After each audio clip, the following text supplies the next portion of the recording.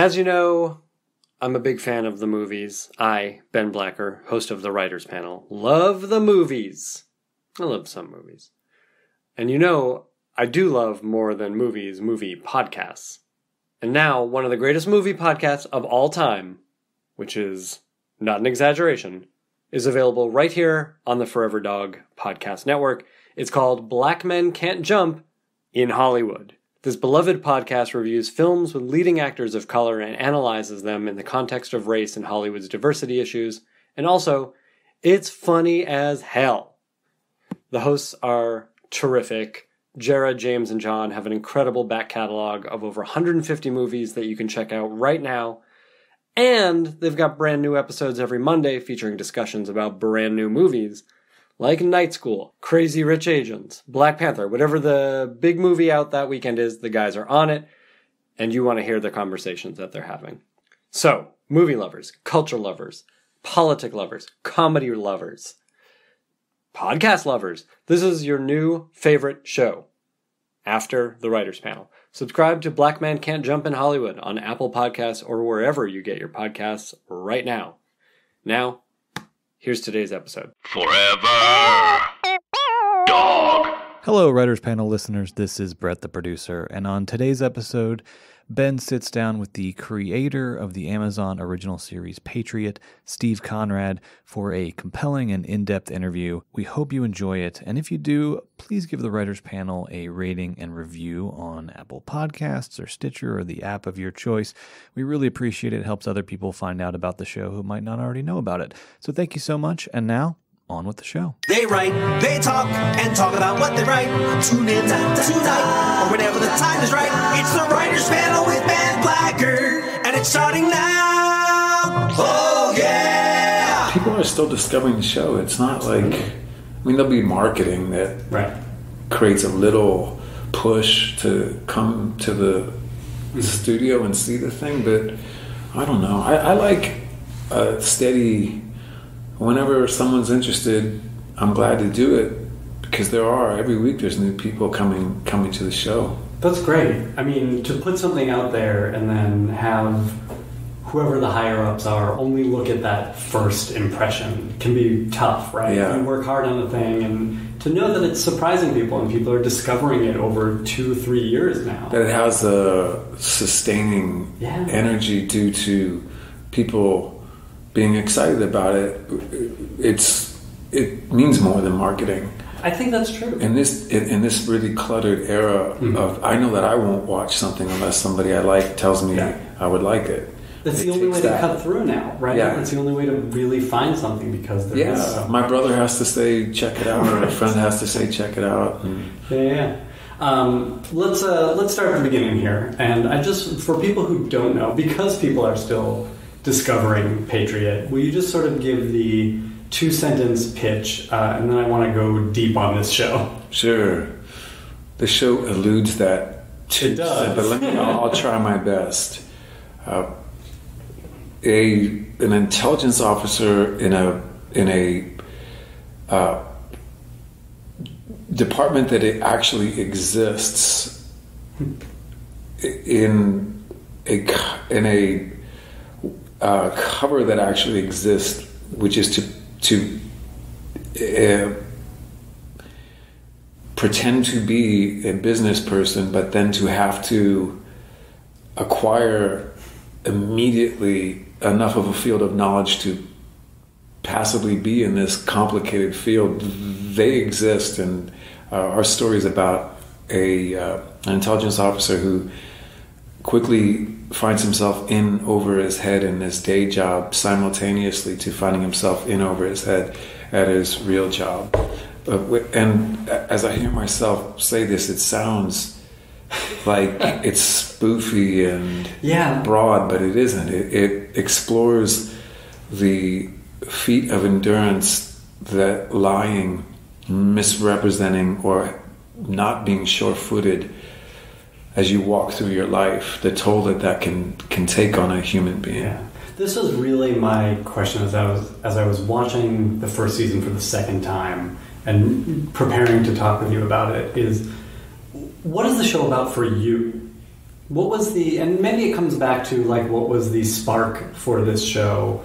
I don't know if those are different things or if the theme of the show is discovered later for you, but what story are you looking to tell, or what theme are you looking to explore with this show? Well, we have a character who is being challenged to finish a feat of endurance, really, which has places demands on him physically and mentally. And it seemed to coincide with the obligation we have to tell this story over hours and hours and hours. Like, you can make those two simultaneous. The deeper we get into episodes, the deeper the strain on the character, because he has to simply keep going as obstacles mount, and then as his set of coping mechanisms starts to fall by the wayside. I wanted to see how far we could take that and still be good, like to have that math continue to add up to tension and illumination about his character. So our goal was to have a story that kept unraveling and then kept compounding in terms of the amount of tension that it created. Primarily, when we sat down to figure this show out, a small group of writers and me, we agreed that primarily we'd be making suspense, and that anything else had to go. And if whatever we could fit into that box, we could take with us. But if it didn't ultimately add up to suspense, then we wouldn't put it in the show. So the show doesn't have standalone jokes. No. If it makes you laugh, it makes you laugh because the characters are demonstrating some temporary, kind of blind weakness when they should be demonstrating strength. It's like all of us every day have those moments. Absolutely. Where our inner shortcomings, right? Our inner weaknesses, we can't keep the lid on them anymore. They just explode. They explode. Absolutely. I think this world around him. Well, we thought, how do we make that suspense? And it's not new to us. Among our models, Dog Day Afternoon has that same energy. That there's a band of unfit characters who have an ambitious goal that will elude them almost immediately. It eludes them, and you keep watching. Not just despite that, but because of that, but because they are in over their heads. And now unaccomplishable goal becomes more compelling to watch. Absolutely. And I love part of what's so interesting about this first season anyway, that goal is so small. It's so large, but it's so small. And you and the writers sort of go out of your way to minimize that goal in a lot of ways, saying it is about getting from point A to point B, right? That seems like such a simple thing. Right. Well, when we were analyzing what we considered successful executions of suspense, they were all, almost to a movie, pretty simple. What were some of those? Simple Plan is a really strong one. This suspense overlaps a little bit with noir in a way that's interesting to me.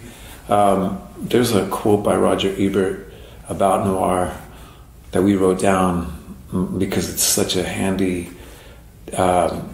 way of reducing what can seem complicated. Like when you make your decisions about what's going to happen next, Roger wrote that film noir is about characters who are smart enough to hatch a plan but not smart enough to pull it off. That's a perfect description. It's pretty great. It's fantastic. And the movies of which that is true became hallmarks for Patriot, and wondering why it is that when that works, the thing works. It is mysterious. Like why you're watching someone essentially struggle, or why is that rewarding? Right, and I think that's that second part of that is a really great question. Right? Yeah. Why is that rewarding, and why are we going to watch this for 10 hours?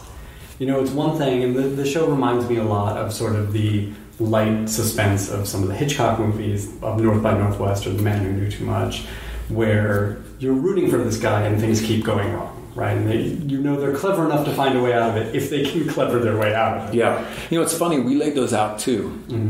And we had to take a turn away from the Hitchcock model, because generally with Hitchcock, it's a sort of an innocent person who all of a sudden is thrust into these circumstances that they didn't create.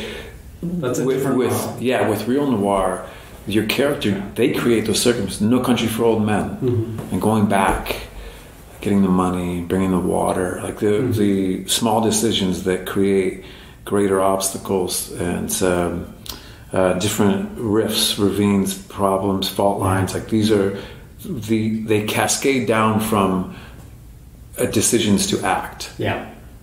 And with Hitchcock, it's not always the case. Now his movies they function beautifully, but along a different model than we use on There's more things happening to the characters rather than the character deciding to do things. Now I personally, when we decide we're going to spend, at this stage we're 18 hours into this story, I find myself invigorated by studying, trying to comprehend why I keep making bad decisions. Like, I should know by now. Right. This is a bad idea. And you hope, there's always that little, you roll the dice and go, God, it has to be sevens at some point. Right? And the longer it's not sevens, the more you say to yourself, well, now it has to be sevens because it hasn't ever been sevens. Like, it's in my hand. It will be the next roll. Sure. And then, but the laws of probability say that's no more likely. You have the same odds. You just feel every it, time. right? You feel it in your soul. Absolutely. And that's the personal state, yes. right? And I also think that's funny. Absolutely. That's human folly. Yes. Now it gets funnier when John's not alone anymore. When he has now a small group of people who are now as a unit deeply in over their heads. And I'm allowed to talk about season 2. Absolutely.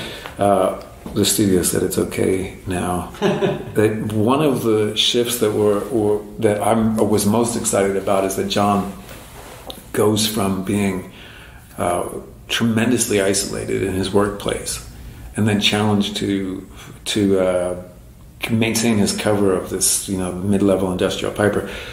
That he's not able to sustain that anymore, and more people very quickly at Macmillan start to know the truth. And I don't think it gives too much away to say that this does not become a deficiency for him. Like there are circumstances now that Ichabod can help him at, due to Ichabod's special sensitivity that Ichabod knows, Birdbath knows, Dennis knows at this point. But pretty soon the cat gets out of the bag, and John, rather than to be vulnerable to the secret getting out, he is able to have a weird set of assets and friendships and energy and compatibility and generosity. And now he still must then go do this thing in season 2 where he ultimately is going to be all by himself, but he doesn't have to pretend anymore for most of his day. We really get to spend more time with John Tavner versus John Lakeman. That's interesting. And again, a nice deepening of the characters and of the world for that. I wonder, though, on this sort of surface level, this show isn't just a noir. It's also a spy story. It's also a family story. And let's talk about the spy story for a second. Does that change in his situation move it farther away from a spy story? Can you still use those tropes in the way you used in the first season? Yeah, there are so many to explore, undermine, and then use. Undermine is a good word for it. Yeah, here's the way it works for me. If you're interested in this, absolutely. So I have a small company in Chicago. It's 3 people and me, and they're young, but each of them loves film and knows. It's the only qualification I ask when someone comes to work for Elephant is that you just have to love that art form, and they are capable of watching 6 movies a day, talking about them. We won't start to write something until if it goes in a genre space, that we sit and we watch that genre for a while and we try to figure out how we can contribute to it versus imitate it. The power that comes from not just being happy to be there, but the power that comes from loving the thing and wanting to count, right? As a goal. You don't always reach it, but we always start with that goal. Like we watched the spy thing. It's not quite a genre. It's more suspense with the subgenre of the spy thing, but it has its the way we talk about it, which is really particular, but it makes sense. And I went back to my old college just this week to talk to some young filmmakers, and we happened on this way of identifying what you don't want to do, right? And we were talking about when you're younger. I told a story about being in bands when I was younger, and how when you're not the singer, or I was a drummer, and the singer's singing a new song for you for the first time, and the way your energy and your passion just dips like it went off a cliff when he says desire, and then you know that he's going to rhyme it with fire, and then he does, and then it's all you can do to just keep your arms moving playing the drums, because you just don't care anymore. Well, movies do that. Movies rhyme like that, and we try to find those rhymes in the intelligence and spy subgenre, and then try to avoid them. And or subvert them or undermine them. And then almost what is your take on them? Right. So if you pull this apart, you would notice this about Patriot, that rather than being a serial womanizer, John, a great amount of tension comes from John actually being in one relationship. That the devotion he has to that person can make him more vulnerable. So that's one, and then the idea that you have gadgets. We mess around with that, and he doesn't have any, and allies that he has none, and they are there to be noticed, appreciated, and then avoided. I think if you wanted to do this over hours and hours. Now, if you're making a film, it's good fun. But if you get 6-7 hours into this relationship with an audience, I think you have to demonstrate to them that they're in good hands. You've done some of this thinking. Absolutely. It's your obligation to do this thinking, to be, so hour 9 doesn't make hours 1 through 8 useless, or now all of a sudden not valuable. Because that can happen too. You can love a show, you start to feel where it's going, and then it hits a brick wall, and then you want all those hours back. It's like a relationship that goes bad. You think, well, I want all that time back. And so the deeper you get into it, the greater that promise is to try to be satisfying in that way. So we have really simple principles. We don't start writing until we know the ending.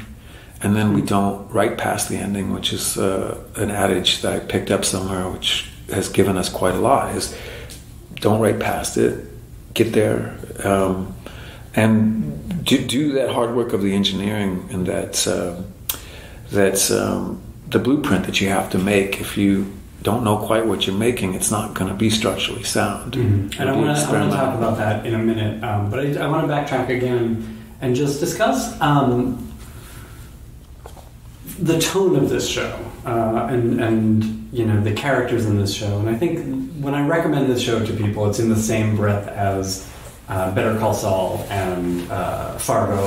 I mean, there's a Coen-y bent to this, where every character is a character, and that's part of what makes 10 hours watching this so pleasurable. It has the most minor of characters. Well, that was part of it too, that decision to have a wide bandwidth of tone over time. And when we simplify things at work, it's along these lines. Like, the people in your life who you spend the most time with are people who are multidimensional. We all have a friend who's morose, who's a drag, and they're fun for a while. But in small doses. Right? And then the friends that you find yourself inclined to spend the most time with are people who, they can be funny, but they can also be serious. And it's not so unlike that proposition. Like, this thing is going to be in your house. It's going to be in your bedroom. That it ought to have a personality that deserves to be there. So it was a decision. Now, having said that, it is a little bit of a high wire act to pull that off. Like and when I've had features go south that I didn't film, it's almost always because the tone wasn't accommodated or anticipated. That all of a sudden you feel like you're watching two movies. It has a schizophrenic energy, and then it breaks the spell. Yeah. So we have a trick on Patriot that allows us to have a really wide breadth, which is with the songs. Mm-hmm. When the songs happen, well, and we should stop and explain what this is for people who don't know. Oh, right. And I will let you, because I'm curious to hear hard to explain how that worked its way in. Was that baked in from the beginning? Was Yes. that something you discovered? Oh, interesting. Yeah. All right. So John, the main character, expresses himself. Well, okay, but this goes hand in hand with that compulsion to try to understand the genre and then contribute to it. Where you if you watch the Bond series, that they just walk the body. They just walk past the body count. Like, it never gets considered. And I think if you were watching that in an aggregate, it would start to bother you that person on aisle 8 is still continuing to walk past bodies, because you can't simply say that this person is a professional, therefore he has cold blood. A human being can't walk past a corpse and not be stunned into some consideration of what they're looking at. Yeah. So I thought, rather than to pretend that isn't the case, why don't we find a way to be entertaining with that, with that notion of consideration? And what if, because our characters are allowed to have complexity, what's the most tension-filled next characteristic would be a compulsion to be honest, at the same time that they're involved in having to be deceitful. In songwriting, when it's at its best, feels very honest. So I thought, what if you could make those two cooperate? And that could have gone disastrously.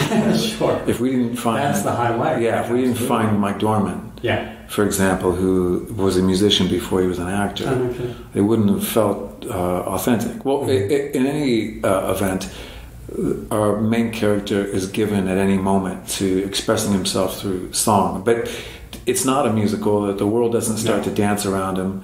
It is in his head largely, or in these moments where he will perform in public in an organic way. But you are allowed an insight into his interior life through these songs. So what that gives us in terms of managing tone is a slightly new genre to have at our disposal, which is the musical. And in the musical, you are granted long moments of suspension of disbelief. We are short of the musical where if John was on a train, the other passengers and the conductor would be performing a syncopated dance behind him. That doesn't happen, but it's the same break with the laws of the universe, that we can stop the show and put on a song. So it establishes a tone that is still inventing itself on Patriot. Like, we haven't figured out where the spell breaks. Now, for certain people, the spell breaks if John doesn't perform action fast enough. For some people, the spell is cast more greatly because he doesn't do that. Our audience is allowed to sort of come to the show like that. Like, the show has its own rhythm, and over time you'll get it. I think that's true. I think it's a hard show to watch the first episode and be all in. Although it's a hard show not to be all in, because you want to live with these characters so well, badly. you have to kind of be up for it. I guess that's true. Yeah. Like, if you like, you can't get that into it if you think you're only watching a spy show. Yeah, that's true. So if someone has to set the table just a little bit for you and say it'll do that, it scratches that itch. That's a goal of ours, to be good at that too, but it has other things on its mind. True. I want to get to the sort of nuts and bolts part of just selling this show, which is a weird show to understand. And so once the concept was formed for you, was it pitched? Was it written? What did it look like in the beginning stages? Well, there was just the idea that you could take a kind of macro plot, which is really familiar. You know, we have another thing we do at the office when we talk about plot, like spy show plot. And if you, it's so. My company is called Elephant, but it's so Elephant. One of the guys who helps me with the show most closely, Bruce Terrace, came up with this way of describing plot when we talk about plot. So he took something from Team America and something from Jason Bourne. He calls it Durka Durka Treadstone, which is, so Durka Durka, if you love Team America, is just a catchphrase for just conversation, plot, dialogue, exposition you don't really have to understand. Yeah. They just say Durka Durka. Phlebotomy in Joss Whedon's land. Yeah, totally. And then Treadstone is the only thing you hear when you're watching Bourne. You don't know what it is. You just go Treadstone. But it resets you. Like, oh yeah, the Treadstone plot. Well, I don't understand any of it, but I love this movie. Yeah. So, it somehow grounds you despite it being so ephemeral. Right. Totally. So we have our Durka Durka Treadstone plot. So my pitch was we take that. We like that. We try to be good at that. But then we also try to, underneath it, have this whole world that can keep surprising and hopefully delighting you. And meanwhile, we'll try to stress test how long those two things can run in accord.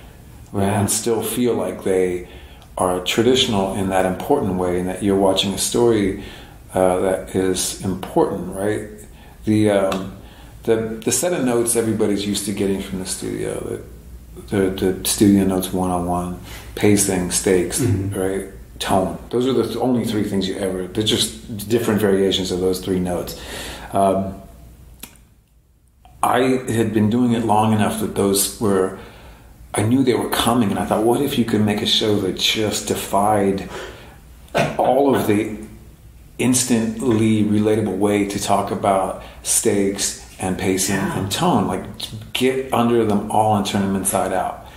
So when I sat down with Amazon, I mentioned that I would like the chance to do that with the show, and in the early going with Amazon,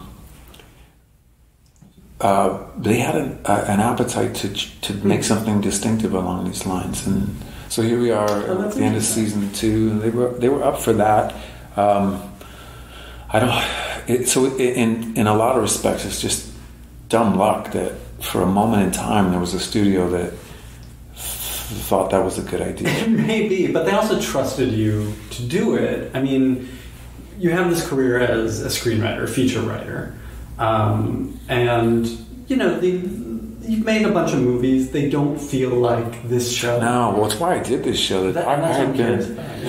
Just some of them work, right? Some of the ones I had a hand in as a writer, and some of them don't. And that's features. I mean, we've talked about this. If you do it, if you do it more than twice, it's going to happen. But I could never get the thing I had in mind through that way. And what I would do is, it was a really bad idea because it never worked. But there'd be I would write all these, and the ones that ended up getting made were the ones that were the closest to something you could call mainstream, right? But the ones I loved, no one knows about because no one ever made them, but they're the lion's share of the way that I write. So most of my scripts that were never produced are so much like Patriot, going back to being 21 years old. Just no one cared to make them, and those were the ones I held on to direct because I thought they gave me the best chance to make something worthwhile. And the ones that got out into the world, I didn't care to direct because they weren't close enough to the goal I had with. And next thing you know, time goes by, and they're still not making those movies. The ambition of the feature world contracted to the point where there isn't any anymore. And in a really lucky stroke, the ambition of television just necessarily had to change. So I had the chance with Patriot finally to take the thing that I loved about my writing that was being marginalized and never discovered, and throw it all into one one show and take a swing with it. Mm-hmm. So it isn't like my writing, but my writing on film isn't like my writing. It's not like your writing that's been made public. It's like what your actual writing is. Right. The ones I have that you can, like Chad Schmidt is something that I wrote that you can read, but was never made, which is so Patriot. Interesting. I wrote a script called Aloft, which is Patriot. I wrote a script called A Parking Ticket, which is very Patriot. All right. But yeah, Pursuit of Happiness is not Patriot. No. But it's a movie that they'll make. It's funny, I do wonder about, getting what you want to write and this very specific tone, this kind of world, this kind of plotting even, but specifically the tone down on the page, so it's understandable. Well, so there's that, but here's the other aspect of that, which is critical, which is why at some point along the line I just decided there's too much space between you and the director. Something's going to get lost between the crack between the bed and the wall. It's where all the good stuff falls. And in many respects, it's your relationship with the actor. Like tone on the page, all of a sudden you're there and with a human, and these things have to be performed by a human. And if I can't form a partnership with that person like that, the balance of that tone, like it won't be direct, it won't be strong, it won't be deep. So we were also able at Amazon, which was rare, to cast anybody I wanted, which meant Terry O'Quinn and Kurtwood Smith and Michael Dorman, versus being on a network, and we would have been probably forced to use somebody who wasn't as, just had more celebrity. Like they never asked us to hire celebrities. They allowed us to hire great actors. Yeah. So it feels like a cast of character actors in the best way. Yeah, but they're all capable of owning the scene. But we have, it is a testimony to how great our ensemble is that Michael Chernus has 15 pages every episode, where Michael Chernus could carry his own show. He could play. My brother could do Summer Heights High and play every character in that thing. Right. But everybody takes their turn. And this year, Deborah Winger joined our cast, and it's the same thing. That Deborah is capable of sustaining a drama all by herself, but came on to Patriot and became one of our ensemble in a way that she added a brand new sound to our thing, a new sensibility, a new strength. We have a different potency, but she fits right in. And Deborah has 20 pages, and she could have 60. But it works on Patriot, and I can then parse out the tone. Like my brother can be a little broader than most of the characters, because you get his enthusiasm to do that.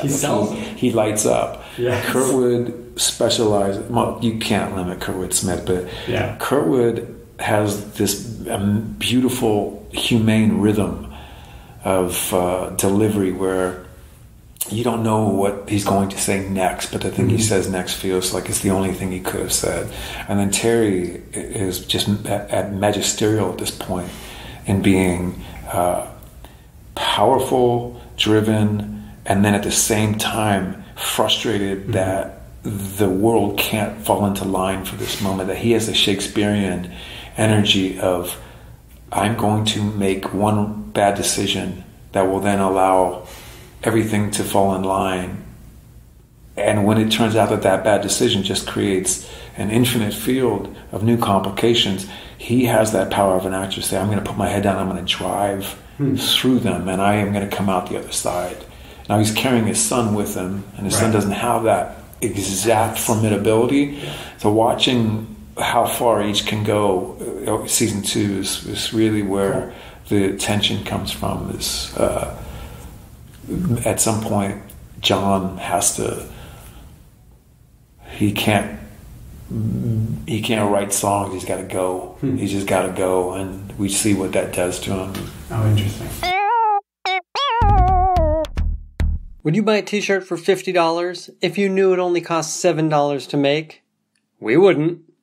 We, meaning Everlane, where you never overpay for quality clothes.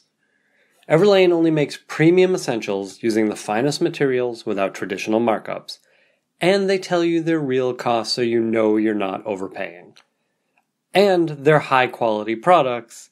That's me not reading. I'm just saying that. They want you to know what you're paying for and why. They're radically transparent about every step in the process, from the materials they use to the ethical factories they work with. Everlane's clothes look better, cost less, and last longer. I can vouch for the first two, but I just got my Everlane clothes, so I can't tell you how long they last. But it's been 2 weeks. That's pretty good. Usually I throw stuff away after like 4 days. Just throw away my clothes, crumple them up, throw them in the trash. Essentials like Everlane's Cotton Crew t-shirt are exactly what they should be. Simple, stylish, made from quality materials. I picked out a whole bunch of Everlane clothes, including a nice corduroy pant. Yeah, you're thinking Los Angeles? Corduroys? Yeah. They're lightweight, slim like I like. I got a nice mid-weight twill pant as well. Really comfortable, really nice. I got the wash black, but you do you. I got some slim fit shirts. The cotton slim fit, the chambray slim fit, great colors, great style. They really fit perfectly. I am weirdly shaped in that I am like 80% legs and a very narrow torso. So like the European cut tends to fit me better. But these Everlane clothes fit me perfectly. I also got some stuff for my wife, including the clean silk notch shirt in olive. It looks terrific. Got the nice wool Academy blazer in peat. Also looks terrific. Fit perfectly. I wouldn't wear those together because it's green on green. It looks weird, but still. Great. So I do highly recommend Everlane. Their timeless essentials are just what you're looking for. No frills, just quality. That's true. I am a simple man, and I don't like frills. But these are high-quality clothes at really, like, ridiculous prices. Right now, you can check out your personalized collection at everlane.com/panel, P-A-N-E-L. Plus, you get free shipping on your first order. I don't know how they're making money. Doesn't matter. Take advantage of it. everlane.com/panel, everlane.com/panel. That is, again, was this family aspect baked in? Was this something discovered? Yeah, it was in there because it also creates fault lines. I don't expect anybody to know anything about this, but it's just research kicked this up at the office. Mm-hmm. The Dulles brothers had a weird little incestuous control over some policy in Washington for a while. There were two brothers and a sister, and they went, and now we're watching this happen in real time now. Today, with the conflation between family and government, it's a bad idea. Yeah, we've created laws that are supposed to stop you from doing it because you will owe someone in your family something more than you would owe someone in your government. Of course. It becomes a much more complicated and nuanced transaction. Right, but it still happens. But so I guess I just wanted the thing to be less about a niche, hard to relate field, and for us to, as an audience, to say, well, my dad asked a lot of me, not in the way that. Absolutely. But I think this is the metaphor, right? Yeah, this is the dramatic version. You want to live inside that because it's just closer to home. Yeah, and then for sure. It's cool to think that can be just as exciting, or that can be just as riven with complications and frustrations, and successes and rewards. And it's because they are the features of our life doesn't mean they can't be the features of our entertainment. Yeah. That's a good point. I want to ask about some of the specifics on this show, starting with piping.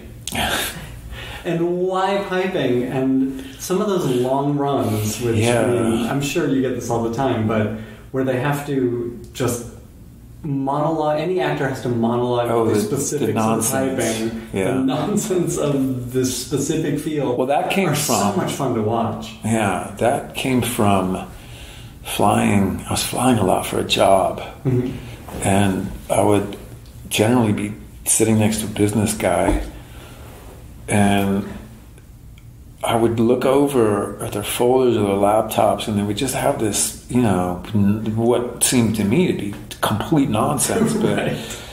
and I marveled at how a human being can get that into something that it can't be related to by anybody. Like, it only exists to pay your bills and to put food on the table for your family, which I consider to be a really admirable trait. Mm-hmm.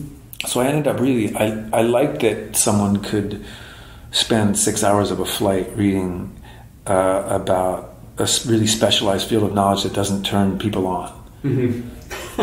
So this is that. It's hard to be passionate about it. Yeah, totally. Well, then, but Kerwin's character, Exactly. Which he is. Again, a great undermining of that idea. Then it just becomes fun, Yeah. rather than that. And it's sort of durka. It's the same thing, that these don't exist. The industry doesn't exist. There's no such thing as a piping industry. Okay. No one has a piping company. It folds into another thing. Right. Some kind of engineering. Right. Yeah. As far as I know, maybe it does exist. We certainly didn't study them or study the field at all. I thought it would just be better for it to feel a little... Now, Patriot does have a little quotient of pretend in there that I think gives it another color. That, the last thing I wanted to do was to live at some grim industrial setting for 8 hours.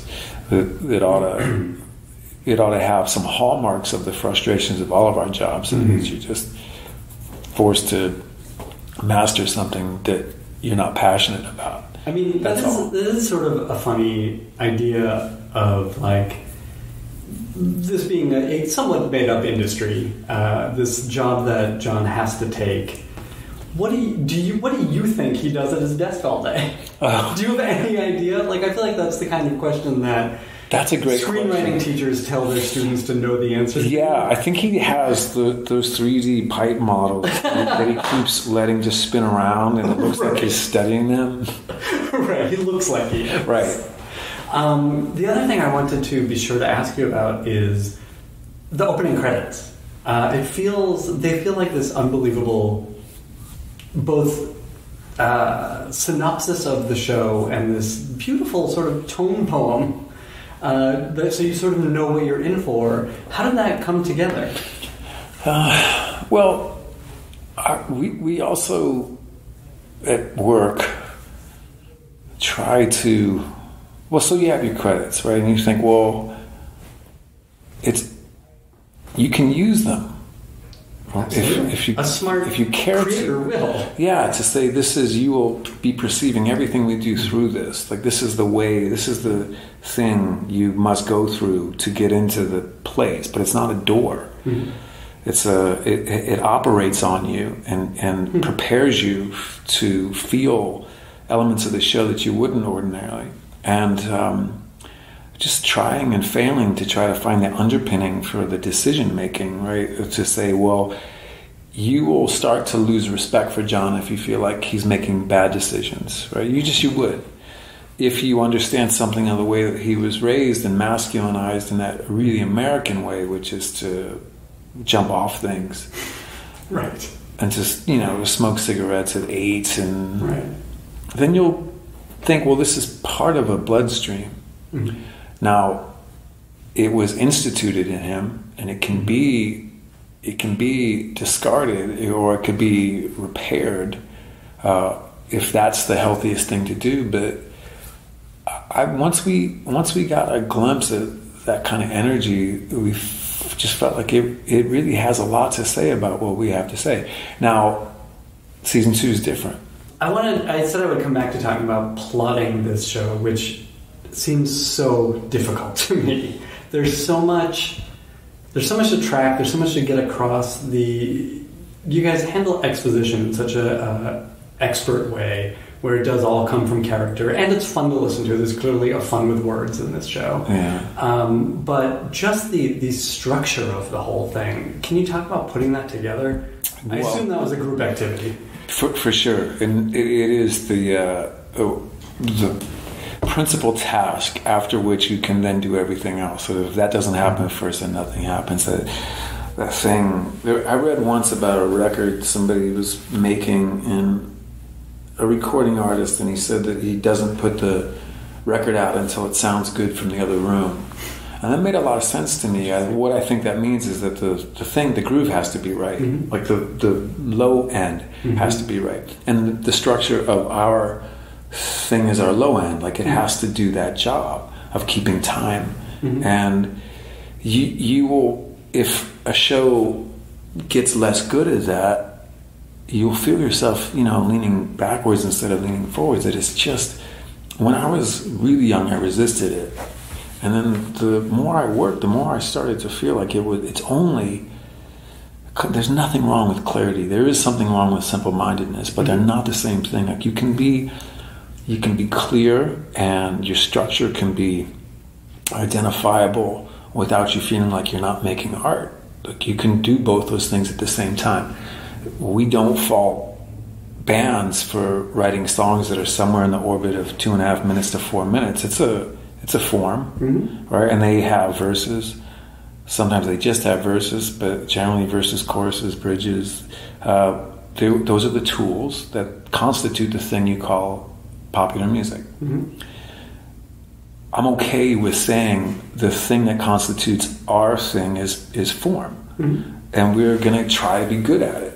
And the better we are at that, the better we can do every other thing that we do. So we map out in a really boring way all the way around the room the plot of our whatever our thing is, 10 hours, 8 hours. It's going to have, every episode's going to have it, and we're going to march toward this confluence of events that can't be sustained. Like that's our goal, like to create plot where we say these two things cannot exist in the same space, and we are going to direct events so that they get there, and then you'll see what happens when that happens. So that's plot for us. Was that, and I think that it's a thing that's talked about a lot in just storytelling in general, is right, that's where you want to put your character, at the confluence of these events that can't sustain. That's a great way to put it. Were those events figured out through the plotting, or was the plotting figured out through we want to wind up here? And I'm sure we want to wind up here, really. And we didn't pitch any of that to the studio.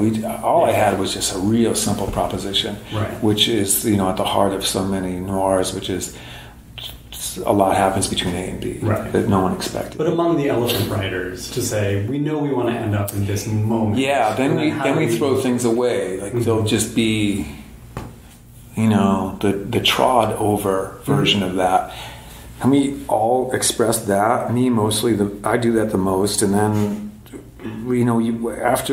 these guys that I write with are just dear friends, and no one hesitates to tell me that my idea was terrible. Which is really valuable.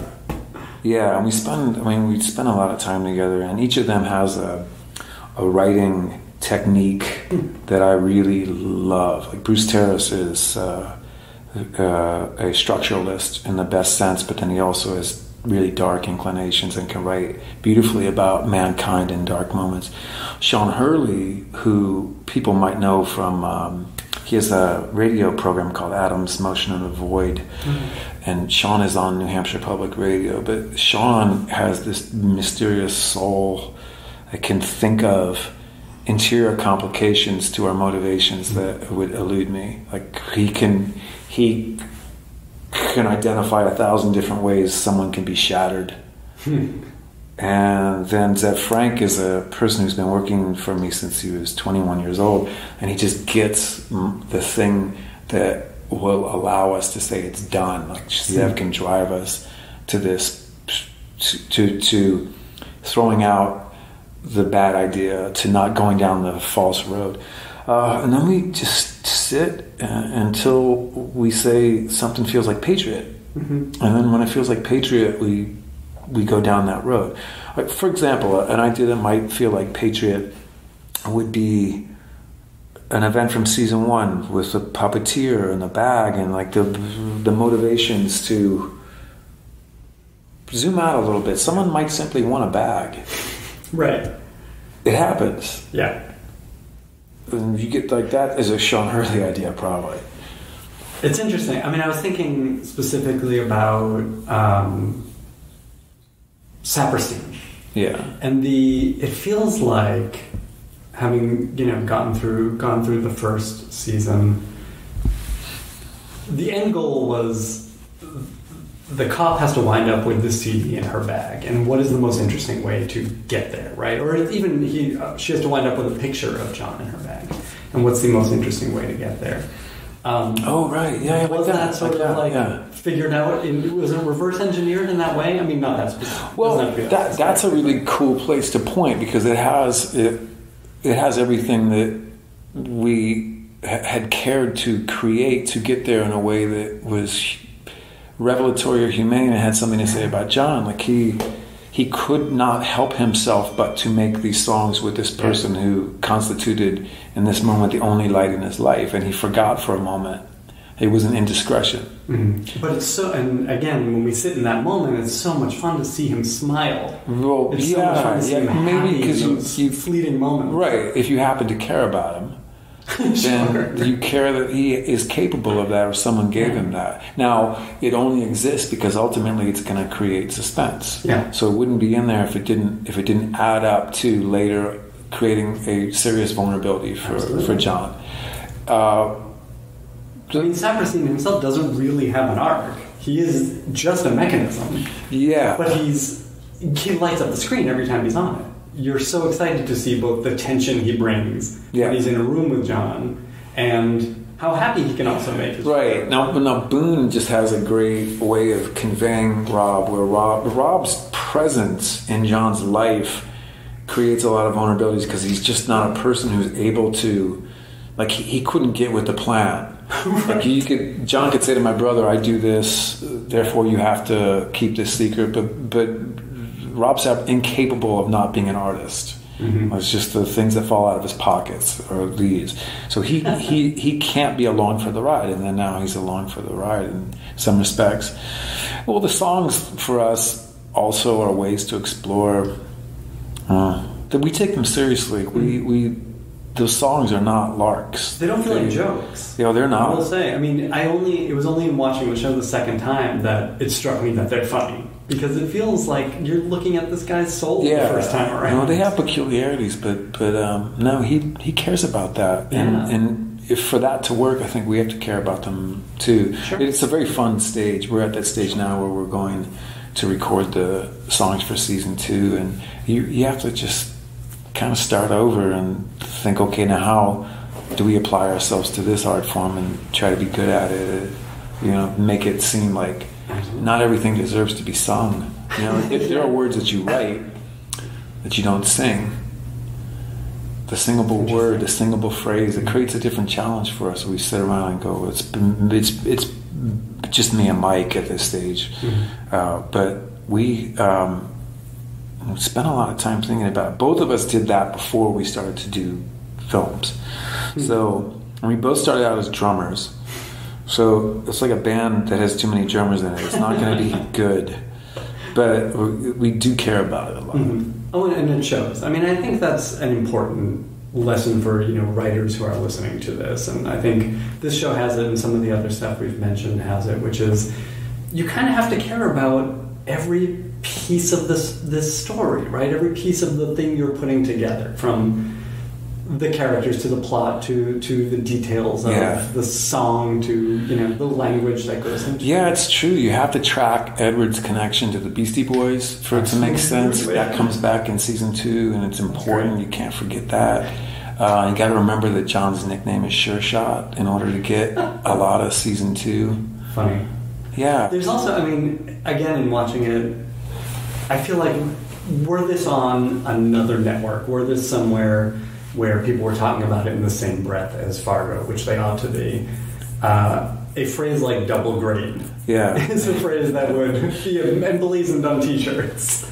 Like, this is a dumb question. It's not the kind of question I usually ask, but something like that, something like Cool Rick, which is how my agent talked me into watching this show in the first place. He's like, he throws a guy in front of a mail truck in the first 5 minutes, and there's a guy named Cool Rick. You have to watch those. Like, where does this stuff come from? Well, do you know when you're writing and the good stuff just pops into your head? Ideally. Yeah. Well, I'll accept that. So in a way to make sense of that, the decisions that get applied to the show would be to look in the garbage can at the characters who didn't make it in. And the ones who didn't make it in, they didn't call themselves Cool Rick, or they don't have a kayak that they're trying to sell. Right. They didn't have that thing. Yeah, the one thing that occurs to you to I like the way Leslie, I would not have written him if he wasn't formerly in prison. Right? It's that thing that he has the lid on that is gonna blow, like that combustibility. He's too tight, and you see in season 2 that lid explodes off of him because of the morphine that got into his system at the end of the season. That he is utterly changed by getting shot in the face, not because of what it did to his face, but because of what happened to him in the hospital. Absolutely. That they gave him morphine without asking his permission or without identifying him as a former addict. And when he wakes up, he's got new blood. And Leslie, the Leslie of season 2, is a hindrance to John, not because he's a tight ass, but because he's off the rails. And they need him to be back on the rails to keep this thing moving toward being able to go to Iran. So we have this macro plot. Leslie has now a brand new dimension, but he's even more greatly at odds with stability and peace because of this thing John had to do to be able to go to the next place. But it created resonating problems, like all of our impulsive decisions when we try to force something. When you force something, something's going to break somewhere. There are going to be repercussions. There are going to be ripples to that. And I will say, for people who haven't seen the show, every character has this. And I'm thinking about Steven's aide, who is such a specific kind of asshole. Yeah, she's the best. Yeah. But what I'm curious, and then we'll start to wrap up. What was that thing to hang on to for Alice for you guys? For John's wife? Yeah. Yeah, so when I mentioned feeling like if you thought about it and you wanted to do something a little different than the James Bond thing, like you might be able to create some very serious complications from being devotional. Like if you, if someone knew where to find you because you came home every night, maybe that would make you more vulnerable than if you slept somewhere different every night. Yeah. Caring about something makes you vulnerable. Exactly. It's true of life too. Like when the older you get, you have kids, like you live outside your body all of a sudden. Well, that was true of Alice. Now, what changes for Alice over the course of the first season that carried into the second season, that because she closed this distance between her and her husband's walk of life, that she knows more than maybe she ought to know, and is it going to change the way she perceives the person who needs her?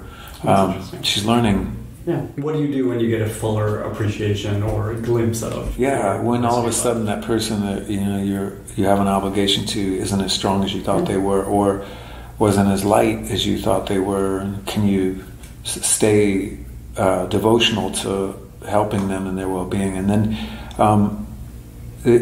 she comes to play a really substantial part of season 2 because of the mistake that she made in season 1, which was to connect in a brief way in season 1 to Agatha the detective. Yeah.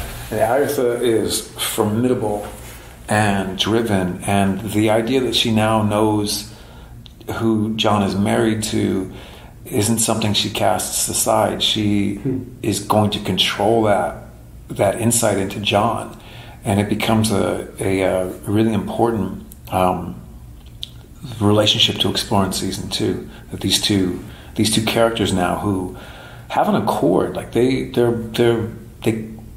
liked each other. There was something just about, they were driven to each other some way, right? And drawn to each other. And so we explore that in season 2, like what a bad idea that was. Now, poor Tom, always right. He asked the impossible thing, but if you zoom out, he was right. They can't be together. Yeah. Anyway, so that's really interesting. That's great. I can't wait. Season 2 is going to be great. What were some of the, or were there some big challenges for you all coming into season 2? Everybody was just so excited to keep going. We didn't have those. We just had a lot of enthusiasm, a greater understanding of what Patriot can be. The challenges were just filming in Paris, kind of physical production. So where was it all filmed? You could tell me it was here, and I wouldn't know. You could tell me season 1 was Chicago and Prague. It was Prague. Okay. Yeah. It looks so good. Thank you. Terrific. Thank you. And Chicago from Milwaukee looks really good too. Whatever that Chicago was. for Amsterdam was not that fun. So this year we are doing Paris for Paris. It was beyond a treat as a filmmaker to be alone. There were no other films in that town, in that city then, and we were there for 7 months. And holy cow! Yeah, I mean they're called French hours, which means they won't work more than 10 hours. Yeah. So you have that challenge. Not good for them. Yeah, except when you have each one more shot. No, that's all you get. Is this show giving you what you want creatively? Yeah, it is, and it just keeps doing that too. Like with the songs now that they're allowing us to now go and really get these songs recorded right. Like that's great. Many of the songs are in John's head in season 2. So John now has electric music in his head, and he has distortion, and it's not just him and his guitar anymore. And they've given us the means to do that. So yeah, they have met us greater than halfway all along the line. And we on Patriot have this streak of luck that we are riding, where everybody gets along. Like we don't have any weird energy on the show. Everybody's friends, and everybody's happy with the work, and we have. This is all you ever wanted. The same crew from our brilliant cinematographer Jimmy Whitaker, brilliant camera operator Jody Miller. I'm sorry.